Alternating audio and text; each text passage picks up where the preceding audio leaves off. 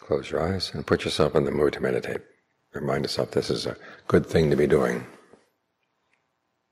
And you're fortunate that you have the time to do it.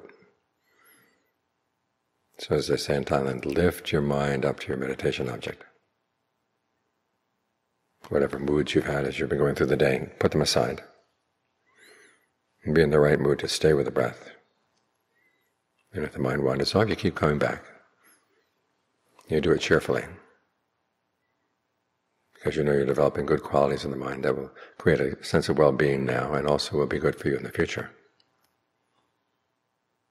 You're finding a happiness that's blameless, doesn't harm anybody, and a happiness that lasts.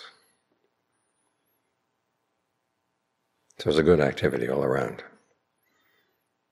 Our problem is that we drag in our moods from the day, and often that gets in the way. You have to be able to be a master of your own moods.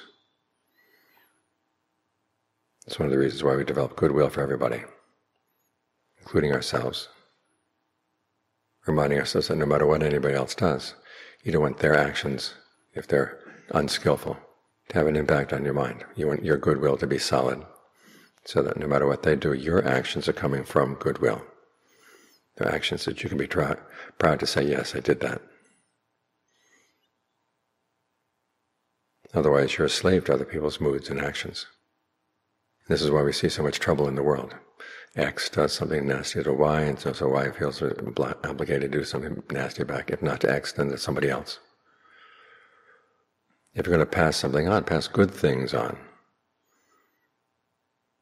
Don't pass on the bad moods you picked up from other people. Learn how to crush them. In other words, see that they're the result of a contact at the senses. And it should have just stopped right at the contact, but you take it inside, drag it inside, and comment on it, get yourself all worked up. So you begin to see that a lot of the problem is in your reaction. And you can crush that reaction, say, nope, I don't need to do that. Replace it with an attitude of wisdom, an attitude of goodwill. That you're going to keep your mood in the right place. Confident that you can do something good. That way other people's behavior doesn't drag you down. Because we live in a world, we live in the human world. And the people with all kinds of karma here. And if you let your karma depend on other people's karma, it's going to go up and down with theirs.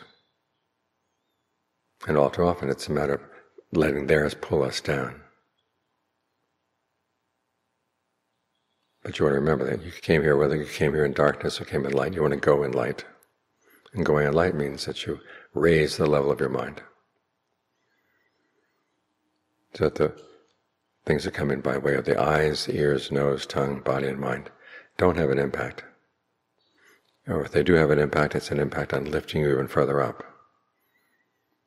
But as for anything that would pull you further down, okay, just leave it aside. That's their karma. Leave it as their karma. That way you can look after the health of your mind. When the mind is healthy, it's going to do and say and think things that are good for it, good for other people. Things that when you look back at them, you're proud to have done. So make your goodness independent, both through your discernment and through your goodwill. And you find that you've got something you can really rely on inside.